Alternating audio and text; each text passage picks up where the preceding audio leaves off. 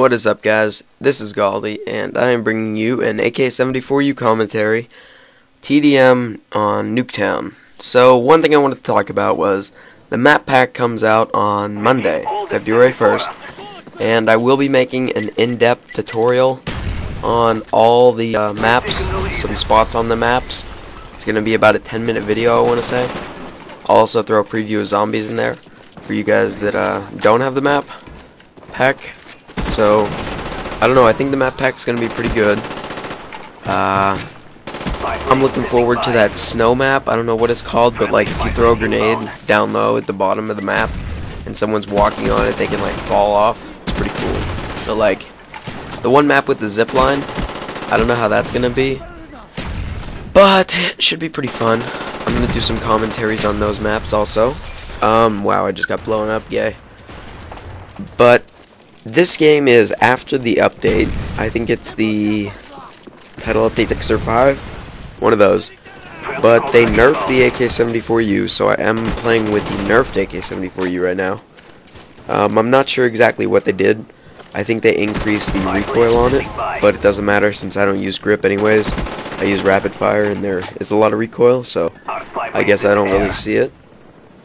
But I will start to do a lot of more gold gun gameplays since like modding has pretty much come to a stop in Black Ops since they patch it every 2 days. It's pretty gay. But yet again, if you guys could like the video, I mean, it'll help my channel grow. That's the only way I can help my channel grow.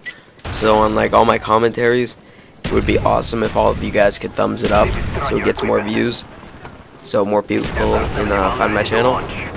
And I want to start to do a lot of more commentaries since I am 15th prestige with all the gold guns. I'm going to start doing a lot of gold gun commentaries, like maybe 3 or 4 a week, maybe 3. Yeah. Since, I mean, there's a new update on PS3 too, so I can't really mod PS3 right now either.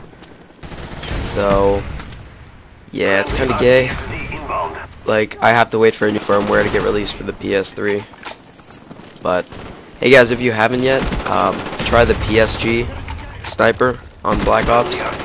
There was an update a long time ago that made the PSG with no attachment a lot better, but now they added it so that you can have an attachment on and it'll still be beast. So it's pretty much, I don't know, I like it a lot better than the L96. One, because the L96, the bolt action on it's like slow. The second thing I like about it is you can shoot, sprint, and then shoot again without having to wait for the kickback of the L96, and it just seems faster to aim down the sight for me. So I don't know, that's just something to think about.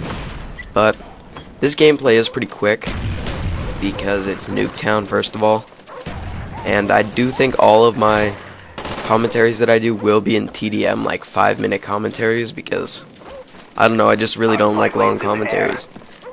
So I can get about 40 to 30 kills in team death every game, and I can win. So why not keep doing TDM, you know? But yeah, I don't really have anything else to talk about, but I'm just really pumped for this map pack to come out. I will be putting a lot of gameplay up with the map pack. So yeah.